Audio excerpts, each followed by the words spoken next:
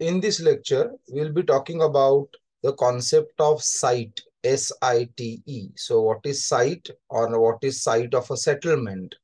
So we'll be talking about this particular concept in this lecture. Now, site has a very specific meaning in settlement geography, and we'll try to understand that. Now, site actually is a piece of ground, the actual piece of ground on which the settlement is built.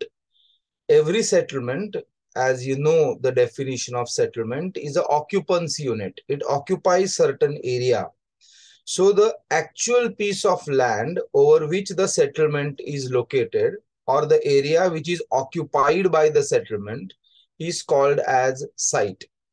So there are very unique characteristics of site or the ground that may favor the building of a settlement. So, for example, in case of rural settlement, the question comes to our mind that who may be the first person who built a house there in that village in the past, in the history. So what might be the factors responsible for coming of a village or establishment of a village at that particular place? So as a geographers, we are always interested in asking such questions, that why a particular village is located where it is. So what may be the reasons responsible for that? So there are many qualities of site or many features of site that may encourage or that may support or promote the growth of settlement or the establishment of a settlement, or there may be some negative siting factors or siting features that may not promote or may not encourage the establishment of a settlement. So, for example, we usually see that villages are located along the river. So, river or the proximity of river or that exact location on the bank of a river becomes the feature of that site that favors, that promotes the growth of a settlement. So there are a number of factors, that are which are, as I said, features of site. So that we'll be discussing now. These are called as siting factors. Now, one of the major siting factors of settlement is a water supply, because water is a basic need, and therefore wherever water is available, we find that the settlements have developed at such sites. So, and when I say water supply, so I mean the water bodies, the natural water bodies which are present in that location. So it can be a river, it can be a lake, it can be spring. So where water can be easily obtained. Now, such settlement sites which are located very close to a water point or the water body, such settlements in general are called as the wet point settlement. So wet point settlement is a settlement which is located near a water body.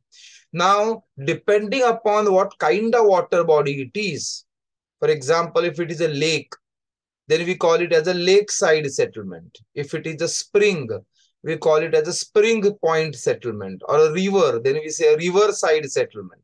So all these are different expressions of a wet point settlement, right? And wet point settlement, as I said, the biggest advantage is proximity to the water body.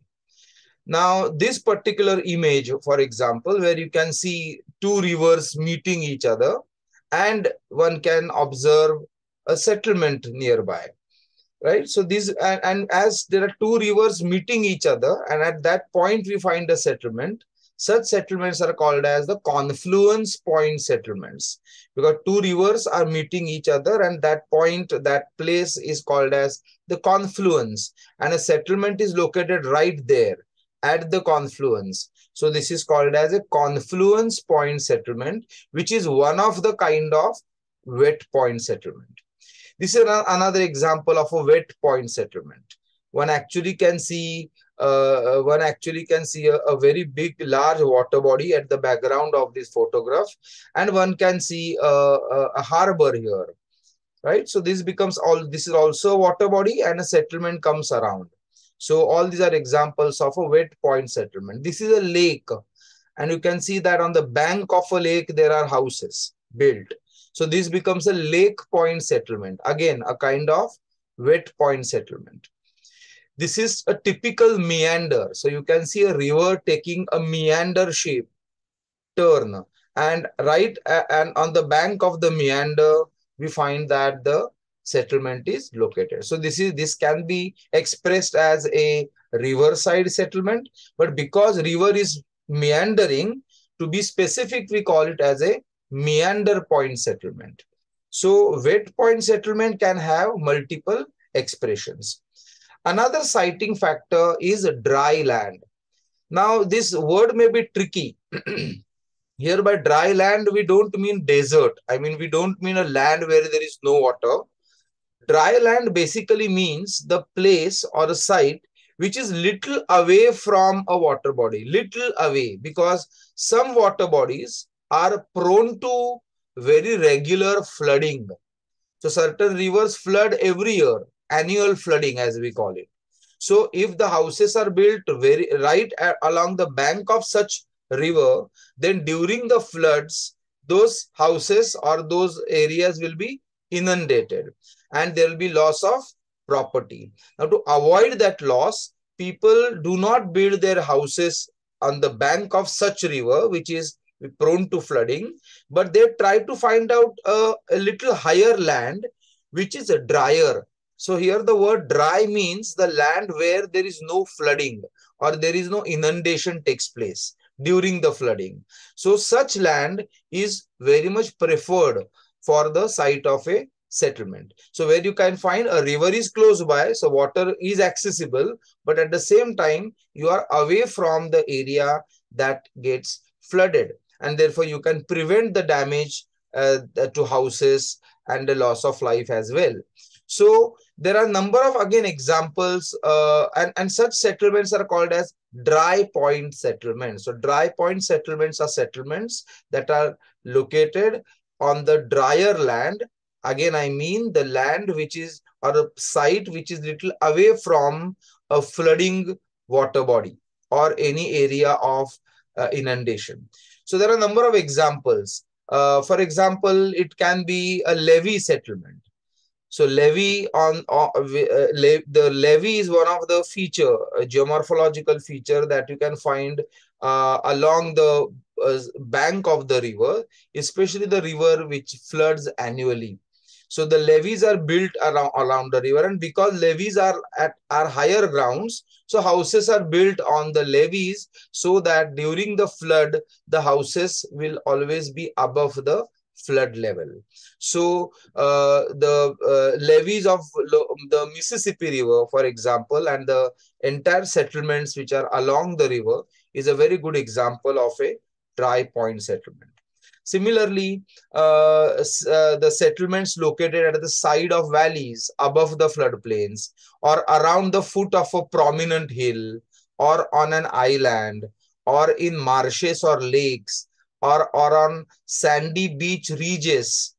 So such houses are examples of a wet point settlement.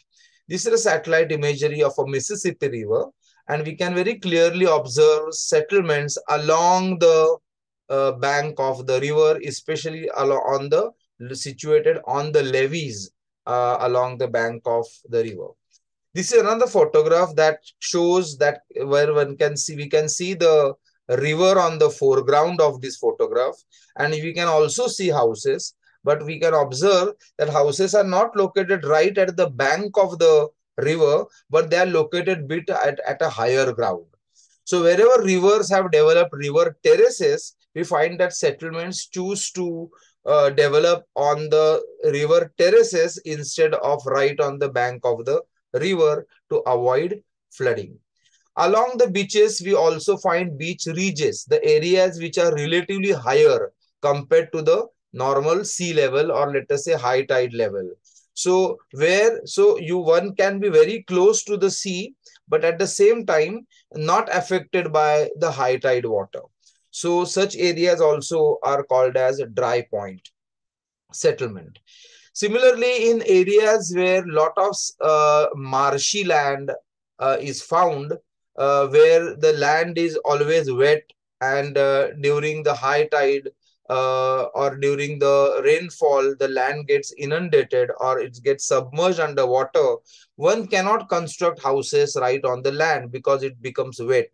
And such lands are also are kind of disease prone because of mosquitoes and all such things. Now, therefore, there is a method of building stilts. So as you can see in this photograph, a stilt is built and you can see a platform is created which is above the water level, and then houses are constructed over it. So these are called as stilt houses. Now here, though the land is inundated, though the land is underwater or marshy land, still houses can be constructed but on a platform. And the advantage is, especially in the tropical areas, we find such houses gets an advantage because they remain cooler. The floor of the house remains cooler during the summer because there is water body beneath it, and in that gap, through those gaps between the platform and the water level, we find that the wind blows and then it creates the surface of the floor of the house. It keeps it cooler. So that is an advantage.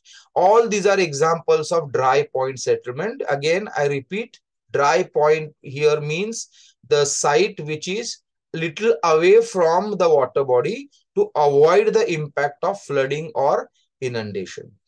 Another significant factor of siting is fertility, the fertile soil, because quality of soil is very important, because for most of the settlements, especially rural settlements, we find agriculture is a major activity. And therefore, if the soil is fertile, then agriculture can be developed. So that becomes a favorable site for siting a settlement.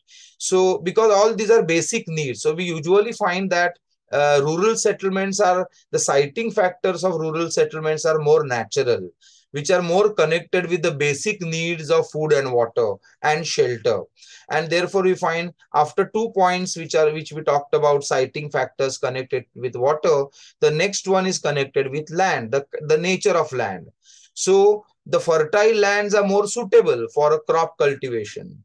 At the same time, the lands which are plowable, which are plowed very easily, so one can use agricultural tools and equipments very easily.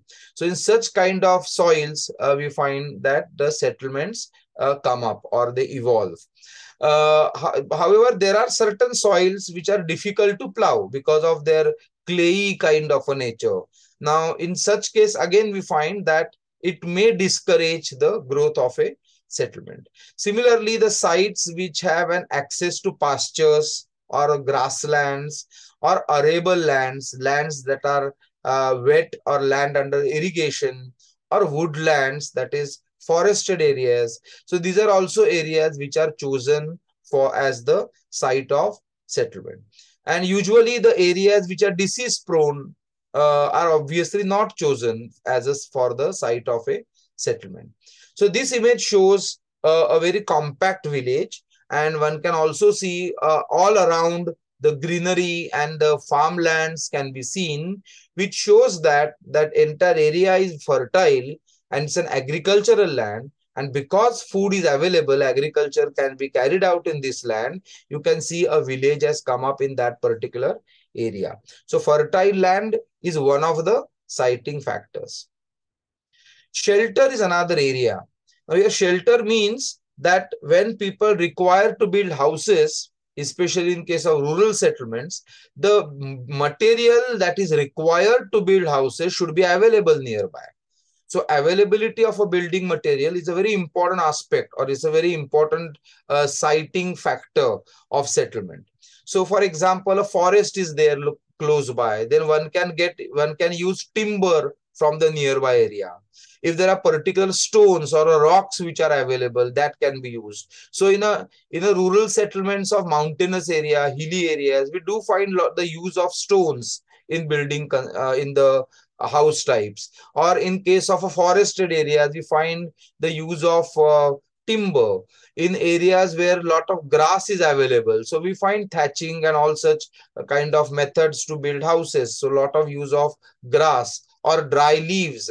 So all these are easily available material in your surrounding region that is used for the purpose of building your house. So wherever such material is available, we find the settlement comes up there.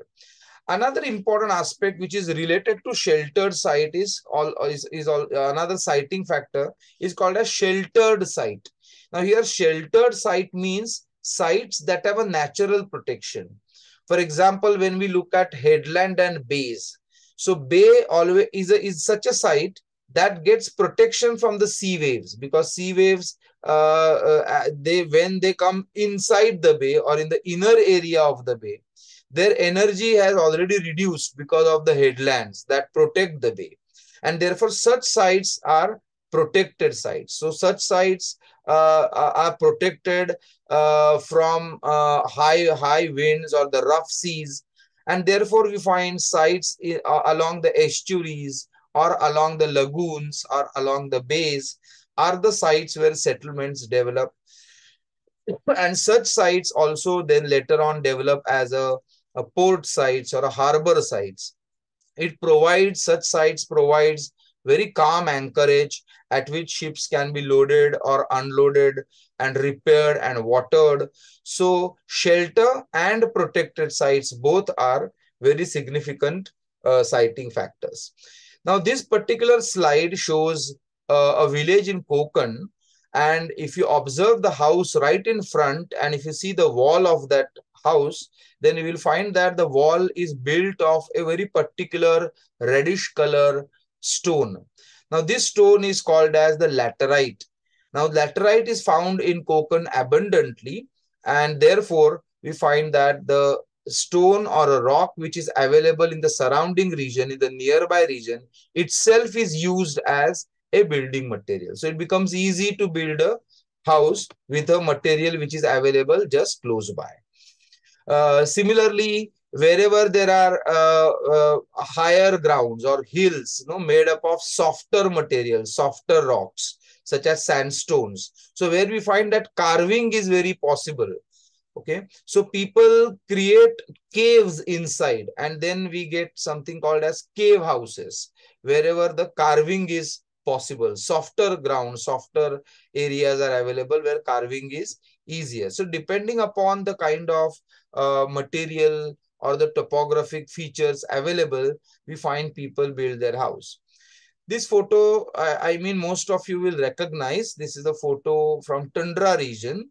And what you can see, those dome kind of structures are actually the houses called as igloos. And these are the houses built by the Eskimo community staying in Tundra region. So here you can find as the snow or ice blocks are available in the nearby region, these ice blocks are used to construct houses. So it's not necessary always one should have a forest or a stone or a rock, but even in such landscape like tundra, we find the nearby material is used and houses are constructed. So like water, like land, the availability of a shelter material also plays a significant role in siting factors. This image is one of the example of a protected site. So you can see that this entire area is a bay, and it is protected because of this landmass, this headland. It is protected from the open sea, and therefore building a settlement at this point, this is called as the Bay Point settlement, then you find becomes little easier because this particular area is protected from the sea waves or the rough sea because of its location at the head of the bay. So the point that we're talking about, sheltered site, so this is one of the example of it. Another significant siting factor is called as aspect. Here aspect means the slope of the mountain. The slope of the mountain that is either facing the sun, so that gets a lot of sunlight, or that aspect of the mountain or the slope of the mountain that do not receive much sunlight. So there is a difference between a slope that is receiving a lot of sunshine and another part of the slope which may not be receiving abundant sunshine.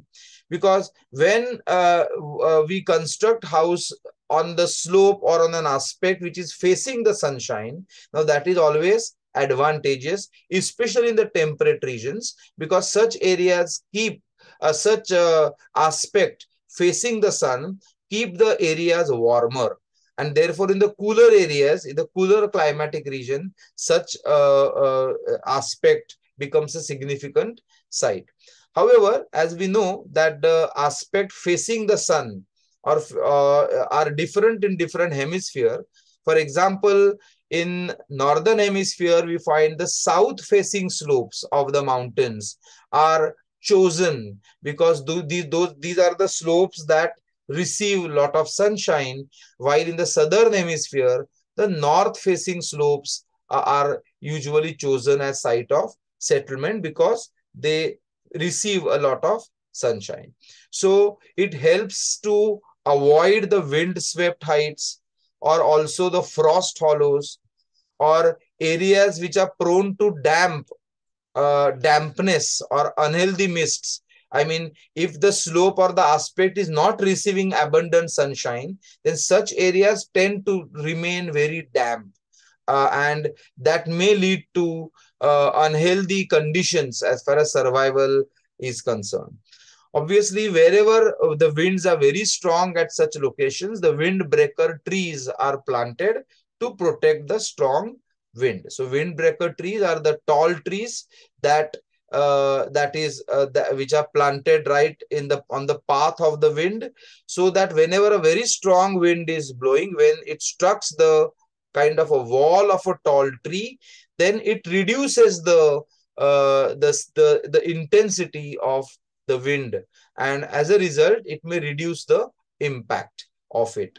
So such sites are also very significant. So the site, as you can see here, one of the slope which is right on the foreground is receiving ample sunshine, right? And you can see houses which are constructed on such aspect.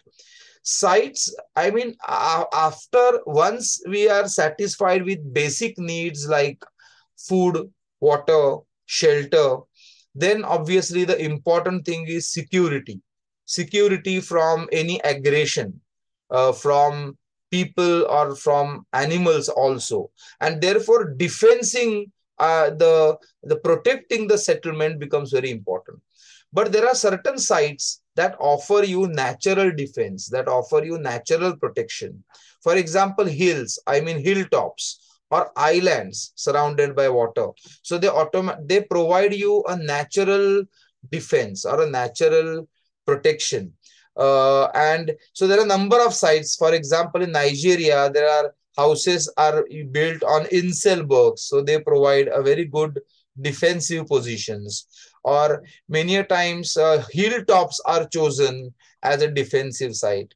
If the hilltop has a fort, then the people choose to stay at the foothill of such hill, so that if there is any aggression, people can take the shelter in such forts which are located on the hilltop. So it provides a lot of defense. So sites where monasteries or castles or palaces or forts are located are considered as a defensive site.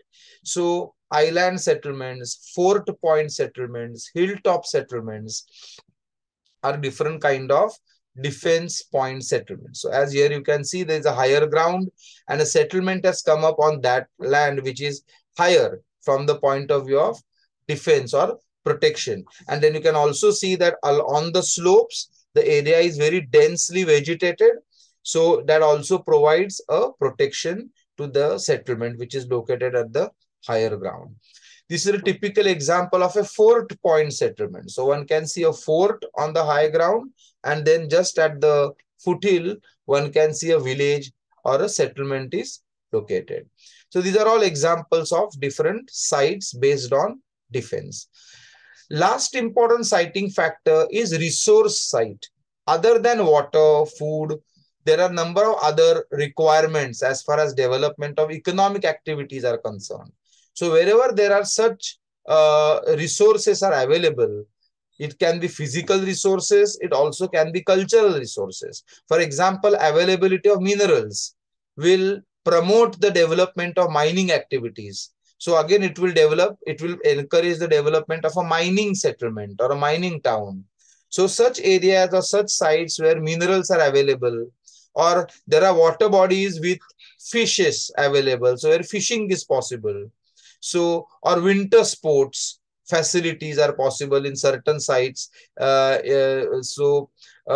sites are important. So where the winter itself becomes a resource, or the snow itself becomes a resource, where certain specific kind of sports are arranged, which cannot be arranged in any other tropical areas. So such areas become one of the important resource sites. So such sites will develop resort towns or mining towns or fishing ports, and it will allow the early establishment of settlement, and then also very fast development of such sites, because they're economically more profitable sites.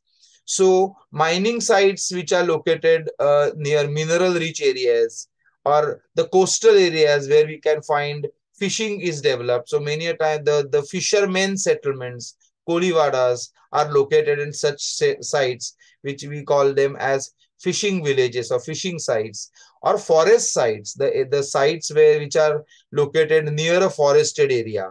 Now, all these are physical resources. So it can be a mineral, or it can be fish, or it can be forest. These are physical resources. But certain settlements also develop around the cultural feature.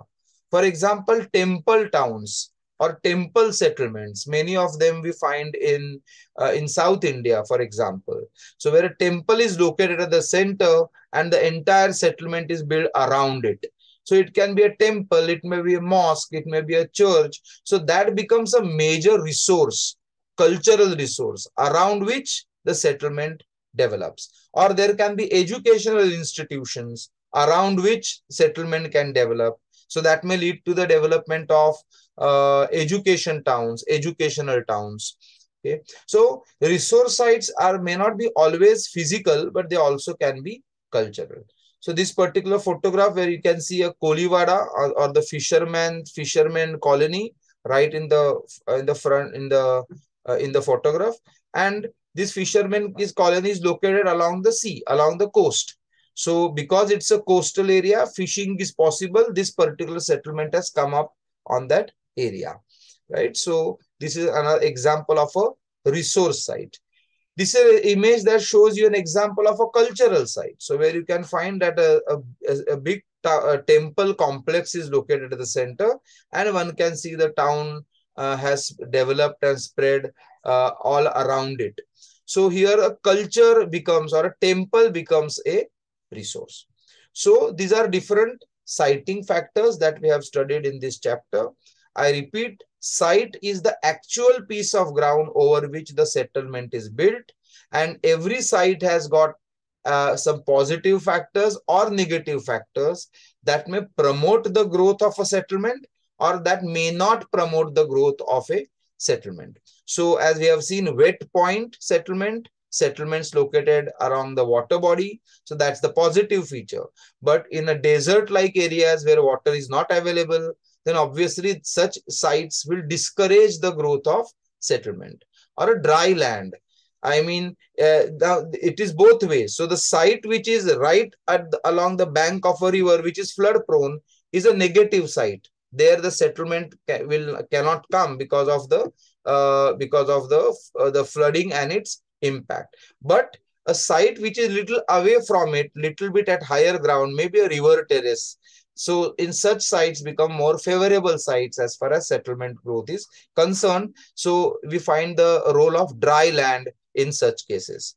The areas where a building material is available so that the shelter can be constructed, or the areas which are protected from natural forces such as strong wind or rough seas, or areas which are hilly or mountainous, but which are facing the sun and receiving a lot of sunshine. Such areas also promote the or encourage the development of settlements.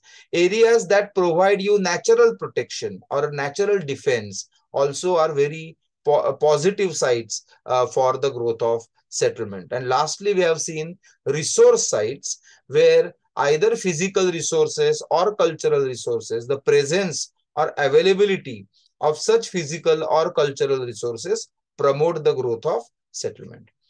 So I hope you have understood this particular topic on site of settlement. If there is any issue, you can very much you can get in touch with me. Thanks a lot.